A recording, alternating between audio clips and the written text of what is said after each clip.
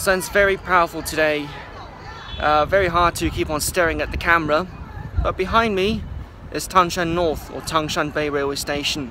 So let's take a look.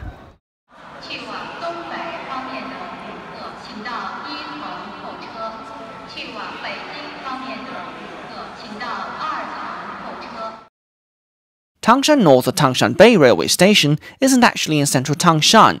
It in fact used to be called Feng station, as upon exiting here, you're actually in the northern suburbs Feng. And speaking of exits, this station is full of them, it seems, so you've got to be careful.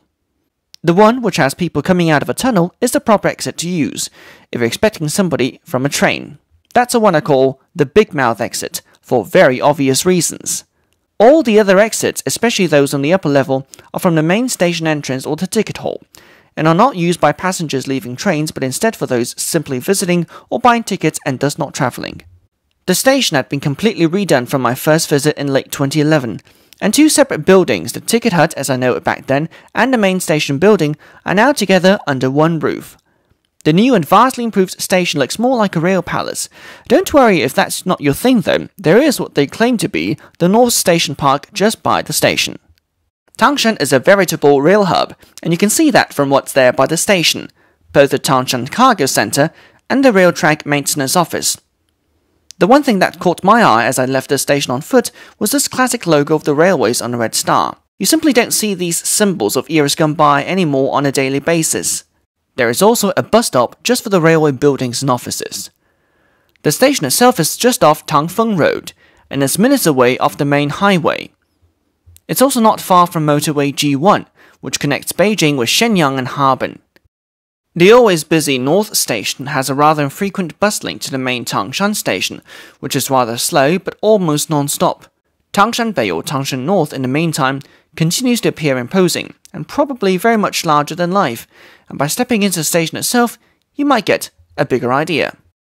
Passengers go through security check first, before continuing either via ticket and ID check to the waiting areas on either level, or continuing further right into the main ticket office, with both machines and traditional counters.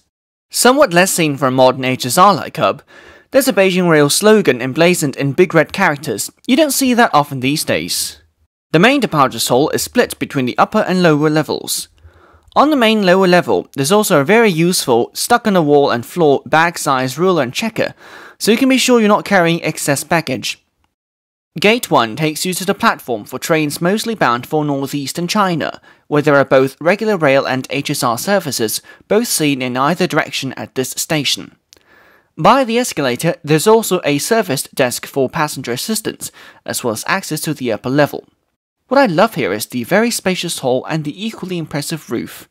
And once we're upstairs, it's straight to Gate 2, which provides access to all other trains.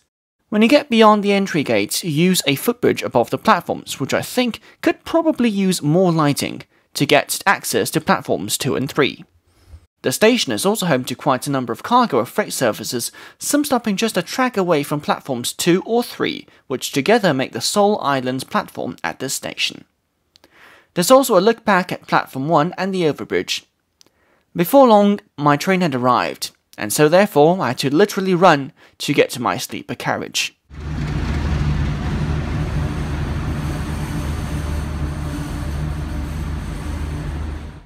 So that's it. That's a quick look at Tangshanbei, Tangshan North Railway Station.